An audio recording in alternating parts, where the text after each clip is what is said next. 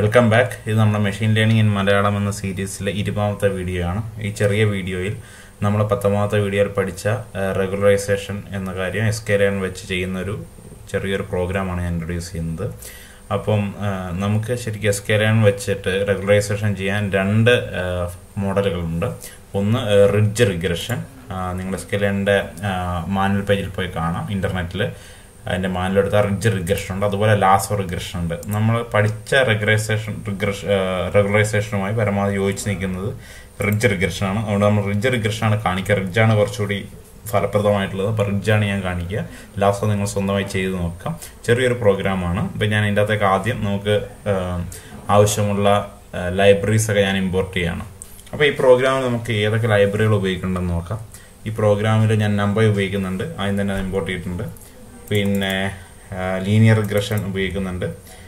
പിന്നെ റിഡ്ജ് എന്ന് പറയുന്ന ഒരു റിഗ്രഷൻ മോഡൽ ഉപയോഗിക്കുന്നുണ്ട്. ഇത് മൂന്നാമത്തെ ലൈനിൽ ഇമ്പോർട്ട് ചെയ്തിരിക്കുന്ന റിഡ്ജ് എന്ന് പറയുന്നത് SKLearnൽ ഉപയോഗിക്കുന്ന ഒരു റെഗുലറൈസേഷൻ പ്ലസ് ലീനിയർ റിഗ്രഷൻ ചെയ്യാനുള്ള ഒരു റിഗ്രഷൻ മോഡലാണ്. അതായത് റെഗുലറൈസേഷൻ ചെയ്തതിന് ശേഷം അത് ലീനിയർ റിഗ്രഷൻ കൂടെ ഒരുമിച്ച് ചെയ്യുന്ന ഒരു മോഡലാണത്. മീൻ സ്ക്വയർ എറർ കണ്ടുപിടിക്കാൻ വേണ്ടി മീൻ സ്ക്വയർ എറർ ഇട്ടിട്ടുണ്ട്. പിന്നെ നമുക്കറിയാം, നമുക്കൊരു കോംപ്ലക്സ് ആയിട്ടുള്ള കർവൊക്കെ കിട്ടിക്കഴിഞ്ഞാൽ അതിൻ്റെ അകത്ത് റെഗുലറൈസേഷൻ ചെയ്താലുള്ള എഫക്റ്റ് കാണാൻ പറ്റുള്ളൂ. അതുകൊണ്ട് ഞാൻ പോളിനോമിയൽ ഫീച്ചേഴ്സ് എന്ന് പറഞ്ഞാൽ നമ്മുടെ പോളിനോമിയൽ റിഗ്രഷൻ ചെയ്യാൻ വേണ്ടി ഉപയോഗിക്കുന്ന പോളിനോമിയൽ ഫീച്ചേഴ്സ് എന്ന് പറയുന്ന പ്രീ പ്രോസസിംഗ് ലൈബ്രറി ഇമ്പോർട്ട് ചെയ്യുന്നുണ്ട്. ഇതെല്ലാം പൈപ്പ് ലൈൻ ചെയ്തെടുക്കാൻ വേണ്ടിയിട്ട് ഞാൻ SKLearnലെ പൈപ്പ് ലൈൻ എന്ന് പറയുന്ന ക്ലാസ് ഇമ്പോർട്ട് ചെയ്യുന്നുണ്ട്. നമുക്കറിയാം, ഒന്നിലധികം കാര്യങ്ങൾ നമ്മൾ ഡാറ്റയുടെ പുറത്ത് ചെയ്തിട്ടാണ് നമ്മൾ മെഷീൻ ലേണിംഗ് ചെയ്യുന്നതെന്നുണ്ടെങ്കിൽ നമുക്കതെല്ലാം പൈപ്പ് ലൈൻ ചെയ്യാൻ വേണ്ടിയിട്ടാണ് ഈ പൈപ്പ് ലൈൻ എന്ന് പറഞ്ഞ ലൈബ്രറി ഉപയോഗിക്കുന്നത്. പിന്നെ അതുകൂടാതെ സ്റ്റാൻഡേർഡ് സ്കെയിലർ ഞാൻ ഇമ്പോർട്ട് ചെയ്യുന്നുണ്ട്. സ്റ്റാൻഡേർഡ് സ്കെയിലർ നമുക്കറിയാം ഫീച്ചർ സ്കെയിലിംഗ് ചെയ്യാൻ വേണ്ടിയിട്ടാണ് ഇമ്പോർട്ട് ചെയ്യുന്നത്. അതുകൂടാതെ ഞാൻ മാർപ്രോളിന്റെ ബോഡി ഇമ്പോർട്ട് ചെയ്തിട്ടുണ്ട്. ഇത്ര സാധനം നമുക്ക് റൺ ചെയ്യാം. ഓക്കെ, അതിനുശേഷം നമുക്ക് റിഗ്രഷൻ ചെയ്യാൻ ആവശ്യപ്പെട്ട ഡാറ്റ ഒന്ന് ജനറേറ്റ് ചെയ്തെടുക്കുക. നമ്മൾ പോളിനോമിയൽ റിഗ്രഷനിൽ ചെയ്ത പോലെ തന്നെ അത് ഞാൻ 0 നും 1 ഒരു 100 ഡാറ്റ ലീനിയർ സ്പേസിംഗ് ഉള്ള ഒരു 100 ഡാറ്റ എടുക്കുന്നു. അതിന് ഞാൻ സൈൻ പൈ എക്സ് സ്ക്വയർ എന്ന് പറയുന്ന ഫംഗ്ഷനിലേക്ക് കൊടുത്തൊരു സൈൻ വേവ് ക്രിയേറ്റ് ചെയ്യാൻ വേണ്ടിയിട്ടാണ്. ഒരു സൈൻ വേവിൻ്റെ ആദ്യ പകുതി മാത്രം ഞാൻ ക്രിയേറ്റ് ചെയ്തെടുക്കാൻ വേണ്ടി അങ്ങനെ കൊടുത്തിരിക്കുകയാണ്. എന്നിട്ട് ഞാൻ y actual is equal to ഈ എക്സ് വാല്യൂസ് കൊടുത്തു. നമ്മൾ നേരത്തെ കോസ് 2π സ്ക്വയർ എന്നോ മറ്റോ പറഞ്ഞ് നമ്മൾ നേരത്തെ പോളിനോമിയൽ റിഗ്രഷൻ ചെയ്ത പെട്ടെന്ന് സാധനം എടുത്തില്ലേ, അതുപോലെ തന്നെ ഒരു സൈൻ വേവ് ജനറേറ്റ് ചെയ്യാൻ വേണ്ടി സൈൻ വേവിൻ്റെ ആദ്യ ഒരു പകുതി ജനറേറ്റ് ചെയ്യാൻ വേണ്ടി ഒരു ചെറിയ സാധനം. അപ്പോൾ ഞാൻ അതിൻ്റെ അകത്തേക്ക് കുറച്ച് എക്സ് വാല്യൂസ് 0ക്കും 1നും അടക്കമുള്ള 100 എക്സ് വാല്യൂസ് കൊടുക്കുന്നു.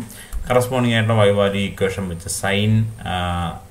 Sine pi X square sine square pi X എന്നുള്ളതാണ്. സൈൻ സ്ക്വയർ പൈ എക്സ് അല്ലെങ്കിൽ സൈൻ സ്ക്വയർ 3.4 ഇൻറ്റു എക്സ് എന്ന് പറയുന്ന ഒരു ഇക്വേഷൻ വെച്ചിട്ടാണ് ഞാൻ ഡാറ്റ ജനറേറ്റ് ചെയ്തെടുക്കുന്നത്. ആ ഡാറ്റ ജനറേറ്റ് ചെയ്തെടുത്തിട്ട് അത് ഞാൻ പ്ലോട്ട് ചെയ്യണം. പ്ലോട്ട് ചെയ്ത് കഴിഞ്ഞാൽ അത് ഇങ്ങനെ ഇരിക്കും. ഞാൻ പറഞ്ഞല്ലോ, ഒരു സൈൻ വേവിൻ്റെ പകുതി എന്ന് കൂട്ടിയാൽ മതി. ഒരു സൈൻ വേവിൻ്റെ പകുതി ജസ്റ്റ് എടുക്കുന്നു. നമ്മൾ നേരത്തെ കോസ് സ്ക്വയർ 2πx നേരെ തിരിച്ചു വന്നു, അത് ഞാൻ തല തിരിച്ചെടുത്തു എന്ന് മാത്രം. ഓക്കെ, അതിനുശേഷം ഞാൻ അതിൻ്റെ അകത്ത് കുറച്ച് നോയ്സ് ആഡ് ചെയ്യണം. നോയ്സ് ആടാനൊക്കെ നമ്മൾ നേരത്തെ പഠിച്ചതാണ്. ഒന്നുമില്ല, ഞാൻ 0ക്കും 8നും അടക്കം വാല്യൂ വരുന്ന 100 വാല്യൂസ് എടുത്തു. എന്നിട്ട് അത് y ആക്ഷനിൻ്റെ കൂടെ കൂട്ടി. അപ്പോൾ y കിട്ടി എനിക്ക്. y actual plus noise. ഇതൊക്കെ നമുക്ക് പോളിനോമിയൽ റിഗ്രഷൻ ചെയ്തപ്പോൾ നമ്മൾ ചെയ്തതാണെന്നുള്ളതുകൊണ്ട് ഞാൻ അതിനെക്കുറിച്ച് കൂടുതലായിട്ട് എക്സ്പ്ലെയിൻ ചെയ്യാത്തത്. അപ്പോൾ എനിക്കത് ഞാൻ എന്നിട്ട് അതിനെ ഒന്ന് പ്ലോട്ട് ചെയ്ത് നോക്കി. സ്കാറ്റർ പ്ലോട്ട് വഴിയാണ് ഞാൻ പ്ലോട്ട് ചെയ്തത്. അതായത് എനിക്ക് കിട്ടിയ നോയ്സ് ആഡ് ചെയ്ത വൈനെ, നേരത്തെ y എന്ന് പറയുന്നത് ഇതാണ്. അതായത് നമുക്ക് കറക്റ്റ് ആ ഇക്വേഷൻ വെച്ച്, അതായത് sine square pi X y equal sine square pi X എന്ന് വെച്ച ഇക്വേഷൻ വെച്ചെടുത്താണ് എൻ്റെ y ആക്ച്വൽ. അതാണ് ഈ പ്ലോട്ട് ചെയ്തിരിക്കുന്നത്. പ്ലോട്ട് വെച്ചിട്ടാണ് പ്ലോട്ട് ചെയ്തത്. അതിനുശേഷം ഞാൻ y ആക്ച്വലിലേക്ക് കുറച്ച് നോയ്സ് ആഡ് ചെയ്തിട്ട് y എന്ന് പറയുന്ന ഡാറ്റ ഉണ്ടാക്കി. അതിനെയാണ് ഞാൻ ഇങ്ങനെ സ്കാറ്റർ പ്ലോട്ട് വെച്ച് പ്ലോട്ട് ചെയ്തത്. അപ്പോൾ ഇതാണ് നമ്മുടെ ഡാറ്റ. ഈ ഡാറ്റേനെയാണ് നമ്മൾ ഫിറ്റ് ചെയ്യാൻ പോകുന്നത്. അപ്പോൾ ആദ്യം ഞാൻ ഇതിനകത്ത് ഒരു ലീനിയർ റിഗ്രഷൻ, ഒരു പോളിനോമിയൽ റിഗ്രഷൻ ഫിറ്റ് ചെയ്യാൻ പോകും. ഒരു ഡിഗ്രി 20 ഉള്ള ഒരു പോളിനോമിയൽ റിഗ്രഷൻ. അപ്പോൾ നമുക്കറിയാം, പോളിനോമിയൽ റിഗ്രഷൻ ഫിറ്റ് ചെയ്യണമെന്നുണ്ടെങ്കിൽ അത് നമ്മൾ ഡിഗ്രി തീരുമാനിക്കണം. അപ്പോൾ ഞാൻ ഡിഗ്രി തീരുമാനിച്ചിട്ടുണ്ട്. അപ്പോൾ നമ്മൾ പൈപ്പ് ലൈൻ എന്ന് പറയുന്ന ഒരു ഫീച്ചർ നേരത്തെ കണ്ടിട്ടുണ്ടായിരുന്നു.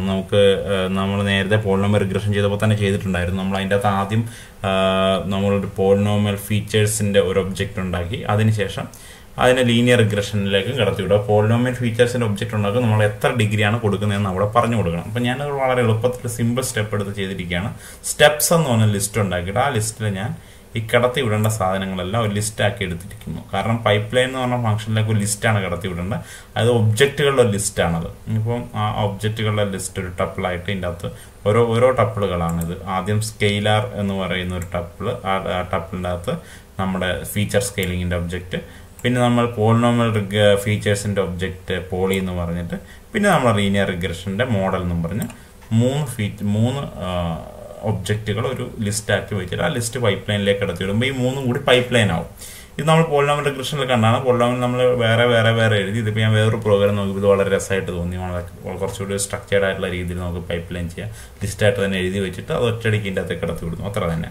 ഇത് പൈപ്പ് ലൈൻ ചെയ്തെടുത്തു. പൈപ്പ് ലൈൻ ചെയ്തെടുത്തിട്ട് നമുക്ക് ആ പൈപ്പ് ലൈൻ ചെയ്തെടുത്ത സാധനം വെച്ചിട്ട് നമ്മൾ ഫിറ്റ് ചെയ്തു. നമ്മുടെ XY വാല്യൂസ് ഫിറ്റ് ചെയ്തു.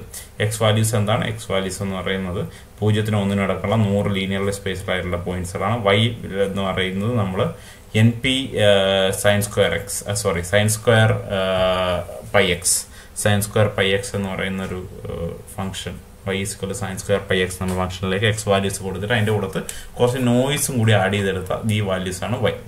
അപ്പോൾ അത് വെച്ചിട്ട് ഞാൻ ഫിറ്റ് ചെയ്തു. നമുക്ക് ഫിറ്റ് ചെയ്യാം. അതായത് ട്രെയിൻ ചെയ്ത് കഴിഞ്ഞിട്ട് ഞാൻ അതിനൊന്ന് പ്രെഡിക്റ്റ് ചെയ്യാം. ആ അതേ X വാല്യൂസ് വെച്ച് തന്നെ പ്രെഡിക്റ്റ് ചെയ്യണം. പ്രെഡിക്റ്റ് ചെയ്തിട്ട് ഞാനൊന്ന് പ്ലോട്ട് ചെയ്തിട്ടുണ്ട്. അപ്പോൾ എനിക്ക് കിട്ടിയിരിക്കുന്നത് കാണാം. നമ്മൾ ഇവിടെ 20 ഡിഗ്രി പോളിനോമിയലാണെന്ന് എടുത്തുള്ളത് കൊണ്ട് തന്നെ ഇതൊരു ഓവർ ഫിറ്റഡ് ആയിട്ടുള്ള ഒരു ഫംഗ്ഷനാണ് എനിക്ക് കിട്ടിയത്. ഈ ഫംഗ്ഷൻ നിങ്ങൾ സൂക്ഷിച്ച് നോക്കിയാൽ നിങ്ങൾക്കറിയാം, ഇത് ഇങ്ങനെ വളഞ്ഞ് വളരെ കോംപ്ലക്സ് ആയിട്ട് എല്ലാ പോയിന്റുകളിലൂടെയും കടന്നു പോകാനുള്ള ശ്രമം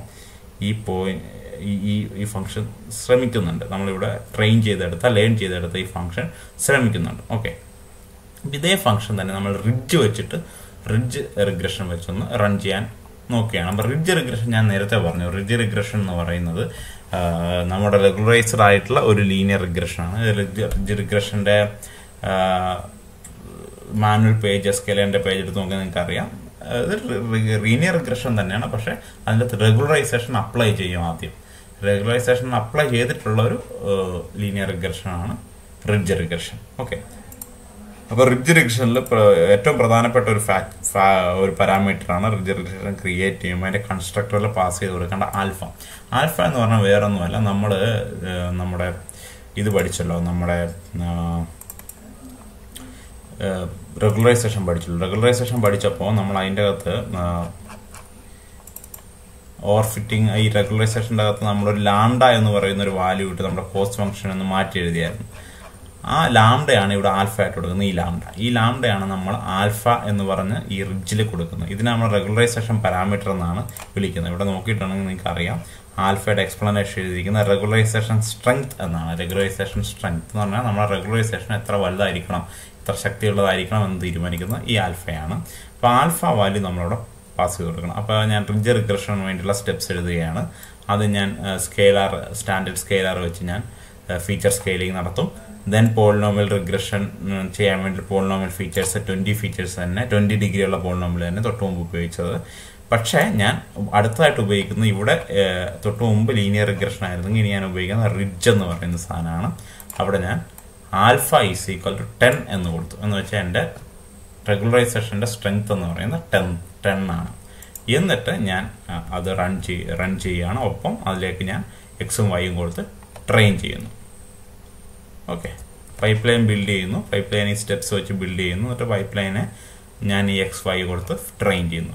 ട്രെയിൻ ചെയ്തതിന് ശേഷം ഇനി ഞാൻ വീണ്ടും ഫിറ്റ് ചെയ്ത് കഴിഞ്ഞാൽ നിങ്ങൾക്ക് ഈ പ്ലോട്ടും ആദ്യം കിട്ടിയ പ്ലോട്ട് ഇതാണ്. ഈ പ്ലോട്ടും കൂടി നോക്കിയാൽ അറിയാം, ഇവിടെ ഓവർ ഫിറ്റിംഗ് ഒരു പരിധി വരെ ഈ പ്ലോട്ട് ഒഴിവാക്കിയിട്ടുണ്ട്.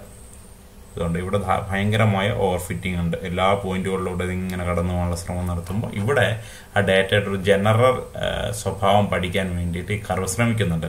ഇത് നിങ്ങൾക്ക് ഇവിടെ റെഗുലറൈസേഷൻ്റെ ഇത് കൂട്ടി കൊടുക്കുന്നതനുസരിച്ച് ഈ കർവിന് വ്യത്യാസം വരും. 20 പകരം ഞാൻ 50 എന്ന് കൊടുത്തു കഴിഞ്ഞാൽ, അത് ഡിഗ്രിയാണ്, ക്ഷമിക്കണം, അല്ല ആൽഫ 10 പകരം ഞാനൊരു 40 എന്ന് കൊടുക്കുകയാണ്. ഓക്കെ, അതിനുശേഷം നമ്മൾ ഇത് ഫിറ്റ് ചെയ്ത് കഴിഞ്ഞാൽ കുറെ കൂടി സ്മൂത്ത് ആയിട്ടുള്ള കർവ് കിട്ടും. അപ്പോൾ ഇങ്ങനെയാണ് നമ്മൾ SKLearn വെച്ചിട്ട് റെഗുലറൈസേഷൻ ചെയ്യുന്നത്. ഞാൻ കാര്യമായിട്ടൊന്നും പറഞ്ഞിട്ടില്ല, ജസ്റ്റ് ഒന്ന് പറഞ്ഞു പോകുക മാത്രമാണ് ചെയ്തത്. പക്ഷെ ഞാൻ ഒരു കാര്യം ആഗ്രഹിക്കുന്നത്, ഞാൻ ഇതിൻ്റെ ലിങ്ക് ഷെയർ ചെയ്യാം. നിങ്ങൾ ഇതിൻ്റെ ഒരു കോപ്പി എടുത്തിട്ട് 2-3 കാര്യങ്ങൾ കൂടി ചെയ്തു നോക്കണം. ഒന്ന്, നിങ്ങൾ ഇതേപോലെ തന്നെ SKLearn വെച്ച് ചെയ്യാവുന്ന വേറൊരു റെഗുലറൈസേഷൻ രീതിയാണ് ലാസോ. ലീനിയർ മോഡലിനകത്ത് ലാസോ എന്ന് പറയുന്ന ഒരു റിഗ്രഷൻ മോഡൽ നിങ്ങൾക്ക് കിട്ടും. അത് വെച്ച് നിങ്ങൾ ഇതേ പ്രോബ്ലം റൺ ചെയ്ത് നോക്കാം. 1. 2, നിങ്ങൾ ഇതിന്റെ മീൻ സ്ക്വയർ, ഇതിനൊന്നും ഇതിപ്പോൾ നമ്മൾ എക്സ് വൈ നേരിട്ട് കൊടുത്താൽ നമ്മൾ ട്രെയിൻ ടെസ്റ്റ് ആയിട്ടൊന്നും സ്പ്ലിറ്റ് ചെയ്തില്ല. നിങ്ങൾ എക്സിനെ വൈനെ ട്രെയിൻ ടെസ്റ്റ് ആയിട്ടൊന്നും സ്പ്ലിറ്റ് ചെയ്യുക. ഇവിടെ ഇങ്ങനെ നേരിട്ട് ട്രെയിൻ ചെയ്യാതെ, ഇതുകൊണ്ട് ഇവിടെയൊക്കെ നേരിട്ട് ട്രെയിൻ ചെയ്യാതെ നിങ്ങൾ X test Y test X train Y train ആയിട്ട് ഇതിനെ സ്പ്ലിറ്റ് ചെയ്തിട്ട് നിങ്ങൾ ട്രെയിൻ ചെയ്തിട്ട് ടെസ്റ്റ് ഡാറ്റ വെച്ച് നിങ്ങൾ മീൻ സ്ക്വയർ എറർ വന്ന് കാൽക്കുലേറ്റ് ചെയ്യുക. ഏതൊക്കെ കേസിൽ ചെയ്യുക? റിഡ്ജ് റിഗ്രഷന്റെ സാധാരണ ലീനിയർ റിഗ്രഷനിൽ ചെയ്യുക, റിഡ്ജ് റിഗ്രഷനിൽ ചെയ്യുക. അപ്പോൾ നിങ്ങൾക്ക് മീൻ സ്ക്വയർ എററിൽ എന്ത് വാല്യൂ വ്യത്യാസം വരുന്നുണ്ടെന്ന് പരീക്ഷിച്ച് നോക്കാം. ഓക്കെ, ഞാൻ ഈ ചെറിയ പ്രോഗ്രാമിന്റെ ലിങ്ക് ഈ വീഡിയോയുടെ താഴെ ഷെയർ ചെയ്യാം. എല്ലാവരും ഒന്ന് പരീക്ഷിച്ച് നോക്കാം. Thank you.